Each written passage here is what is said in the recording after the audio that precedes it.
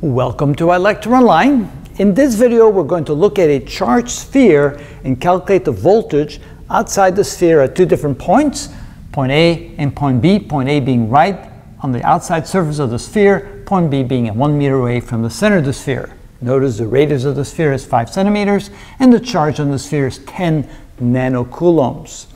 Because we have all the charge on the outside of the sphere, it acts as if all the charge is at the center of the sphere. That's why we can use these two equations right here to find the voltages A and B. And then we'll also show you how to find the voltage between the 2 points using this integration equation. All right, starting over here, we have K. K is equal to 9 times 10 to the 9th newtons meters squared per coulomb squared. Multiply that times 10 nanocoulombs, which is 10 times 10 to the minus 9 coulombs, all divided by the distance, and that would be 5 centimeters or 0.05 meters. And let's see here, that's not even squared. That should be to the first power, so that's definitely an error here. So change that just to the first power. And now we need a calculator. So we have a 9 e to the 9th times 10 e to the 9 minus divided by 0.05, and so this is equal to 1800 volts. All right, now we do it again for point B, which is 1 meter away, so this is 9 times 10 to the 9th newtons meters squared per coulomb squared. Multiply that times 10 times 10 to the minus 9 coulombs, and the whole thing divided by 1 meter. So 1 meter now, that is 20 times as big, so that will be 20 times as small, so divided by 2 is 900. That would be 90 volts. All right, so now we can take the difference. So what do these expressions mean?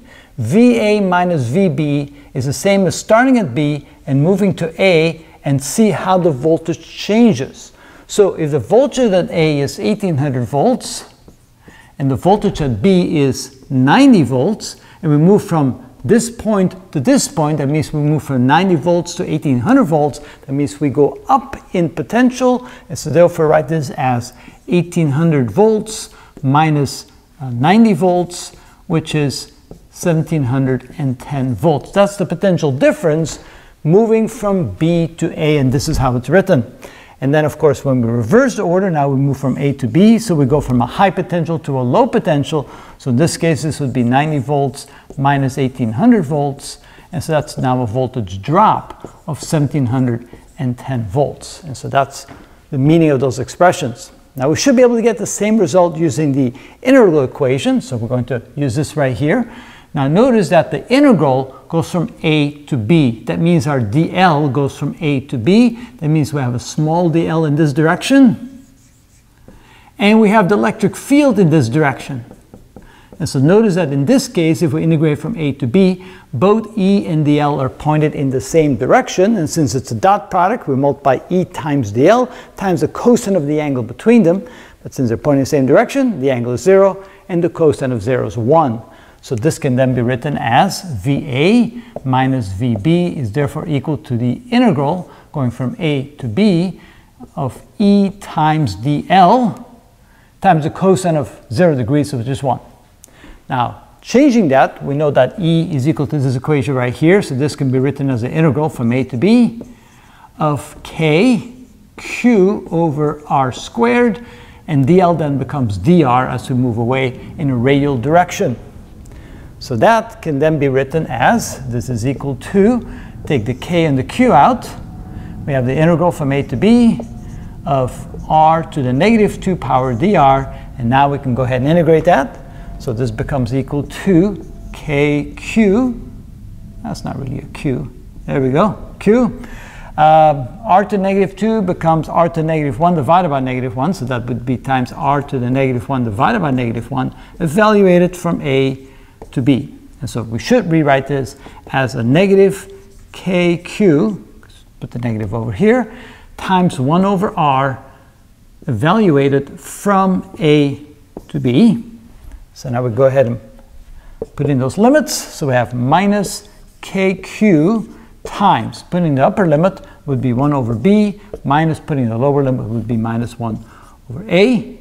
And of course, now we can go ahead and plug in those values. And so this would be equal to minus k. Oh, actually, you know what we could do? We could reverse the order and get rid of this negative sign. So let's do that. So we can write this as kq times 1 over a minus 1 over b. Yep, got ahead of myself. There we go. And let's see here. Yeah, we could probably leave it like that. Plug in some numbers. So this is equal to k times q. So k would be 9 times 10 to the 9th Newton meter squared per coulomb squared. Multiply that times 10 times 10 to the minus 9 coulombs. That's the charge. And then we multiply this times 1 over a, which is 0.05 minus 1 over 1. All right. So what do we get? Let's see here. That would be 1 minus 1 divided by, let me take that again. So 1 divided by 0.05 minus 1 times 10 e to the 9 minus times 9 e to the 9th, and we get minus 70. Not minus 90? Let me try that again. All right. So we have 1 divided by 0.05 minus 1 times 10 e to the 9 minus times 9 e to the 9 and 1700. Okay, there we go. That's what I was looking for. And so this ends up being 1710 volts. And that is indeed equal what we got over here. When we took VA minus VB, we get the exact same answer over here, which is what we're hoping for. And so you can see that you can actually solve it using this equation, or you can solve it using these equations. And that is how it's done. Why didn't you just simplify that a little bit more? Like 10 to the 9th, we can solve with 10 to the minus 9. Well, that's actually a good idea if you want to do the math. And you can simply say 10 to the times 10 to the 9, 10 to the minus 9, they cancel out. That's kind of the same over here. We could do the same over here. And then the expression then becomes 9 times 10, which is 90, divided by 0.05 is like multiplying times 20. 90 times 20 is 1800 volts. So we didn't even need a calculator. Good suggestion.